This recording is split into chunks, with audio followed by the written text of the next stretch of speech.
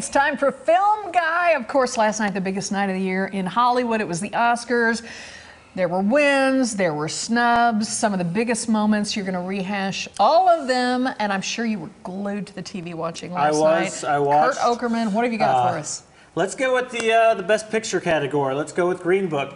I thoroughly enjoyed Green Book. I really enjoyed it, but there is a lot of controversy with it, and definitely for Dr. Shirley's family, they were very disappointed. Mahershala Ali's character is named Dr. Shirley, and the movie is written by Viggo Mortensen's character's son, Nick Vallelonga, in real life. So the son of the real person it's based on wrote the script. Got it. Well, the family's saying, well, you didn't really tell us, and you didn't ask us about him. So a lot of the information, the personal information, they've come out and said, no, that's all lies.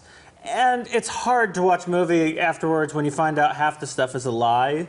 Sometimes you almost don't want to read into a film. But again, it's a movie. It's a movie. It's a movie. And I also, when people start throwing those kind of things around, a lie is evil intent. I mean, you may misstate, or you may be saying what you believe is the truth, because that's what's been handed down to you. Exactly. Yeah.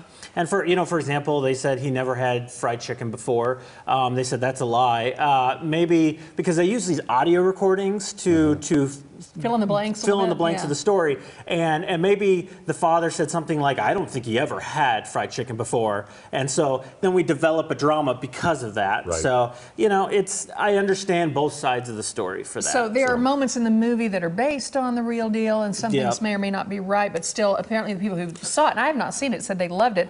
One person who did not love Green Book is director Spike Lee. No, Spike did not like the film. Spike, as most people, if they know who Spike Lee is well known for making these racially motivated films that drove his obviously he's dealt with it throughout his whole life, and so he goes to as extreme as you can come to make his point stated, and he makes these amazing movies, and obviously he finally got his first Oscar movie with BlacKkKlansman, but yeah, he did not like the movie because, and in the words of one critic, it was almost like a Hallmark version of what a Spike Lee movie would do. It kind of sugarcoats it a little bit, and I understand both sides of it. Spike likes to go as extreme as possible and show it almost the scary side of it to make his point. So for this instance, he won Best Adapted Screenplay for BlacKkKlansman, and I loved BlacKkKlansman. I really want to see that. It really tells an amazing story, and you see here, it talks about the extremes of the civil rights movement in the 1960s, and this is actually based in '72, and it follows these two investigators, and John David Washington's character, it's Denzel's son, calls the KKK and says, "Hey, I want to be a member," and he just talks like he hates black people, and he gets in. Well, the problem is they need a white guy to really walk in because he can't walk in. So they get Adam Driver, who has an amazing performance, well-deserved Best Supporting Actor nomination for that. And it's a really great film. And some people say it's a lot better than Green Book, but everybody has their own opinion. I want to see it, and I'm happy for Spike Lee for finally bringing home an Oscar. He didn't win Best Director, but still he brought it home. Sometimes you also have to watch these as they stand alone. You can't.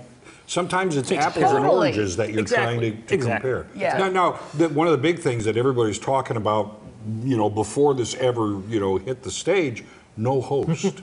No host. What'd you think? They tried to get Kevin Hart, and he wouldn't do it. But I think it went really well because we didn't have to sit through the host introducing the announcers.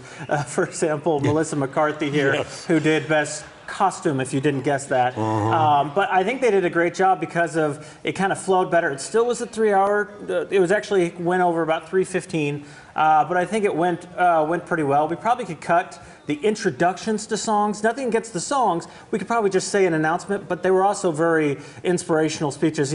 Talking about how this song's moved me, how this song has created. A great impact on our lives. Yeah, but there are sometimes you don't have to say anything. I mean, Queen, you just go, Queen. And let him go. Let him sing. And let them play. And they didn't play very long. I thought they No, should they play a didn't little play bit very longer than long. that. Nope. That was a little bit lackluster. I thought, biggest surprise of the night, what did you think? You know, it is funny as people keep saying there's surprises, there's shocks. In my opinion, I don't think this was a surprise. She won a Golden Globe and she won a Critics' Choice Award. She won the BAFTA. But a lot of people are saying Olivia Colman's win over Glenn Close was a major surprise. You know, it's a wonderful movie, and I think that she just well deserves the award.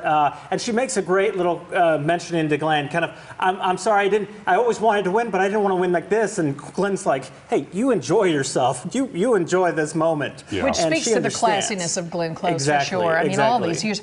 I just didn't even realize until recently that Glenn Close has never taken home an Oscar, because she's such a staple in, 7 Hollywood. nominations, never won. Yeah. Next year she's got another big movie. It could be nomination 8. Let's hope she'll get it. I hope so. I hope So to she see didn't that. dive down deep into that category. But I thought she should have gotten it for her performance in Hook, because so many people I don't love even Hook. know it's her. I thought about talking about Yeah. Hook and The describing how boombox. she always plays a male character, Yeah. and it's not, if you don't know Glenn Close, you're like, wait a minute, she plays a lot of men. She plays almost more men than she does females. So. That's funny. Now, you do have one critique. A I do criticism have a here. little criticism, and it's not a negative as much as I really don't know if Olivia Colman is the lead actress. She did an amazing performance, but in The Favorite, the film is about these 3 women. Rachel Weisz and Emma Stone are kind of, they're fighting over the queen, Yes. and they want to find who has favor, hence the title. The Favorite. And I almost feel that Emma and Rachel are more of the leads, because sometimes we don't hardly see Olivia Colman, and so it's hard to understand how sometimes they pick, okay, this is our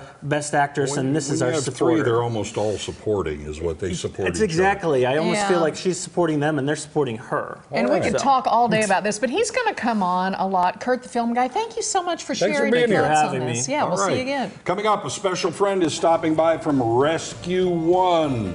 Ozarks Live. We'll be right back. Look at that. Buddy! Woof. Come